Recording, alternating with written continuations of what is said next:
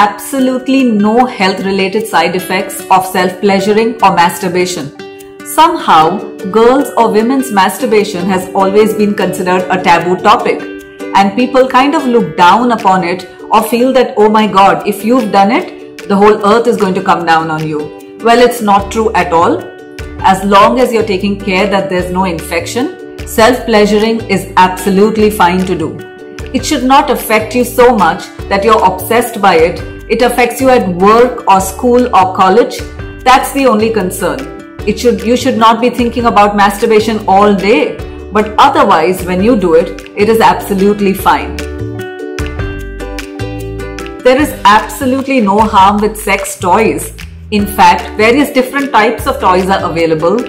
Those that stimulate only the clitoris, those that can go only into the vagina, and today we get a combination of those that go on the clitoris and into the vagina.